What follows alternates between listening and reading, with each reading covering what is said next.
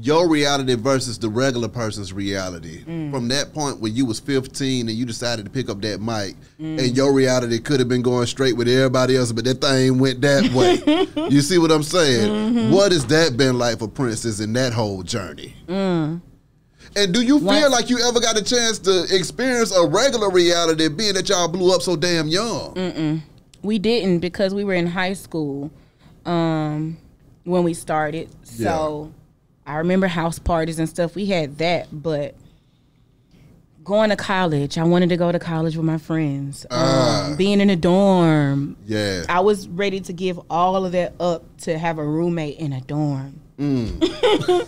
Like, I just want a little bitty refrigerator and like share. And I heard you share a bathroom with like 10 other people and you gotta wear flip-flops. I want to do that. But I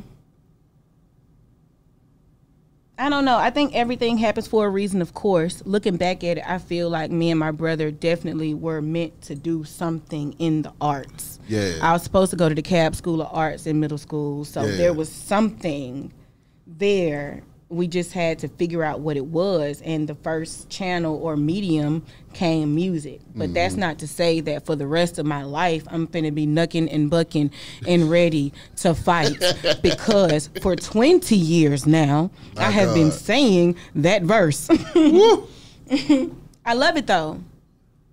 I love it, but I've grown and my fans have grown. That's true. I want to talk about getting money, losing money, what happens when what in the interim, being a mother, wanting to be a wife, what comes with that, what's the sacrifices, what do you have to change? What did being a mama change, and how did that impact you when the baby touched down? I thought my hustle was strong when I didn't have a son. Yeah. Because I would book the show, drive to the show, pick up the money, get the hotel room, do the show CD, perform, most times for me and Diamond's parts. Yeah. Drive back all in like 10 hours. You know what I'm saying? To the point where my parents were like, please stop doing this. You cannot live like this. I went to Turkey one time by myself. Okay, hold up. You ain't talking about getting a turkey in Kroger. You talking about overseas turkey? Overseas, Istanbul. Istanbul. Why you go all the way over there to Turkey by your damn self? Man. And what was that experience like?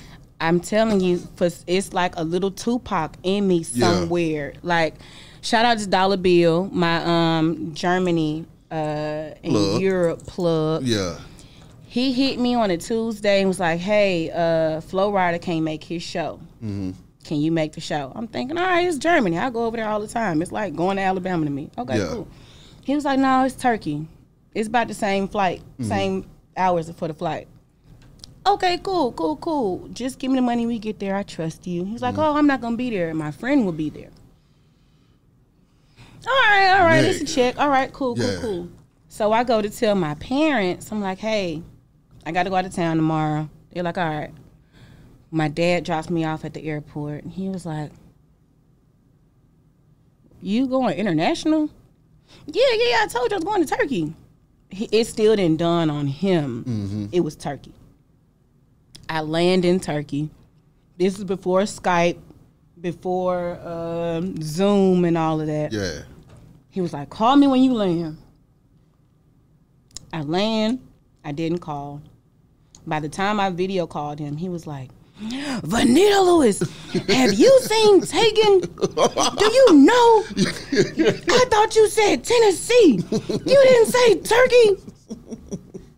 Bruh, you dropped me off at the international terminal. Like, that's real though. He was like, no, I wasn't thinking. You said Turkey. I'm thinking you said Tennessee. Do you know they can kidnap you and use you as a sex slave? I was like, bruh, I gotta go to sound check. I'm gonna call you back in a minute. Went to sound check, ate at this beautiful little street cart, and it was a bridge that you could see you could see Asia across the pond or whatever. Yeah. Yeah, so that was cool. Crazy. And the bridge lit up at night. It was so beautiful. The club was all white.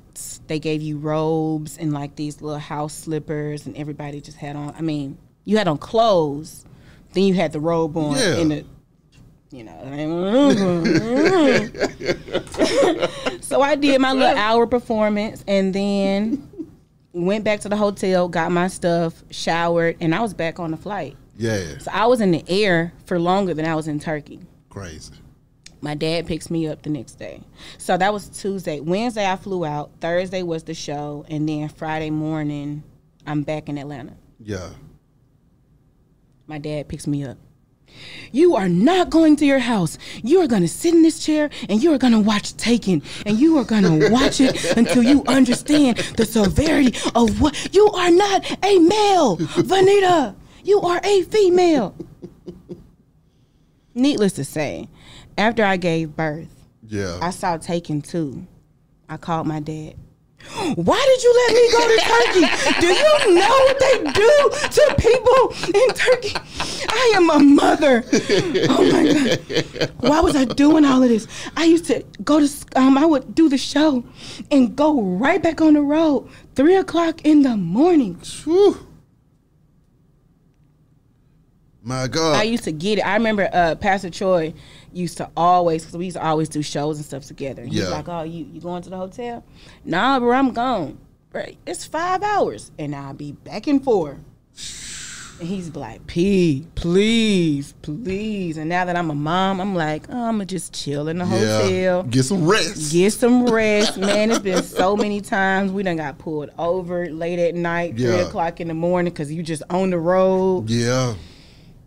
So now I just chill, you know, and I see my baby in the morning. Come on now.